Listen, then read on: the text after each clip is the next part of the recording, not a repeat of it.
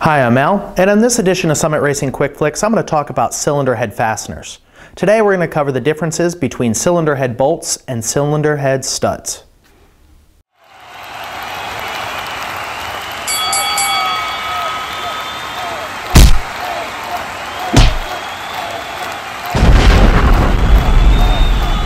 So when you upgrade your cylinder heads on your engine project, you may also want to look into upgrading your cylinder head fasteners.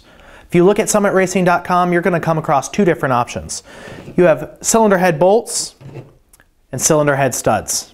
Besides the initial obvious of price difference between the two and the fact that a bolt is threaded through your cylinder head into your block, applying the clamping force, while a stud is actually threaded into the engine block first, then the cylinder head is dropped over the cylinder head studs, and a nut applies a clamping force to the cylinder head.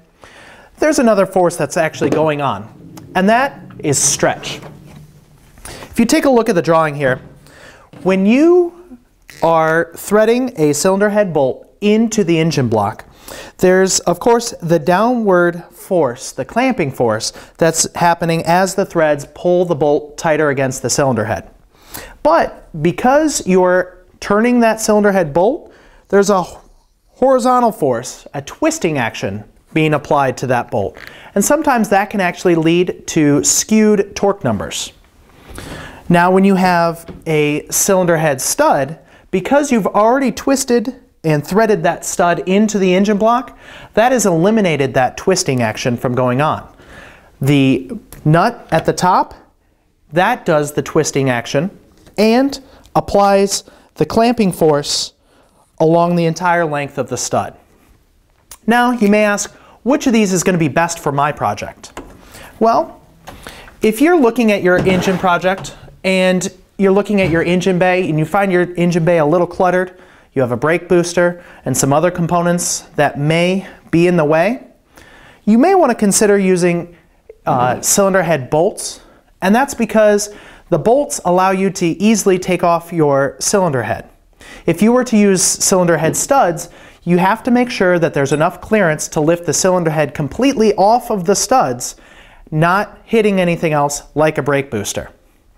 If you find yourself in a racing application, you may want to consider using cylinder head studs because when you tear down your engine to check on the valve train as well as the cylinders and their condition, cylinder head studs actually retorque much better and much more consistently than cylinder head bolts do.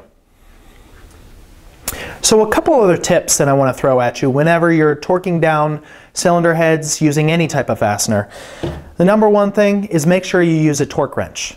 The reason why is because cylinder head manufacturers have gone ahead and made certain torque specifications, and you want to make sure you follow those accurately.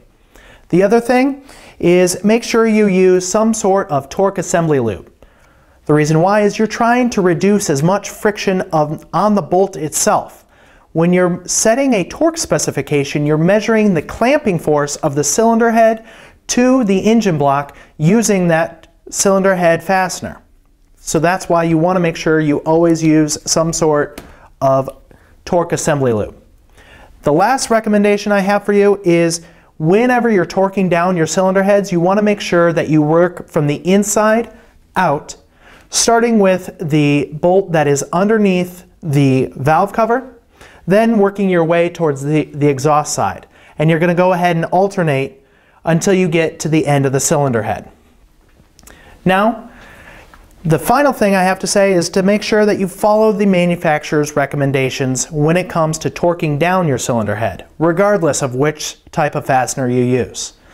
Most manufacturers will recommend that you do an initial pass, setting the torque setting to about 30 pounds. Then you're going to increase to 60 foot-pounds, 90 foot-pounds, and then reach that final torque specification. Now, if you have any other questions about torque specs, cylinder heads, cylinder head fasteners, engines in general, I'd love to hear them. Please feel free to leave a question in the comment section below. Hit subscribe to stay up to date on our latest Quick Flicks videos, and watch our other videos. Thanks for watching.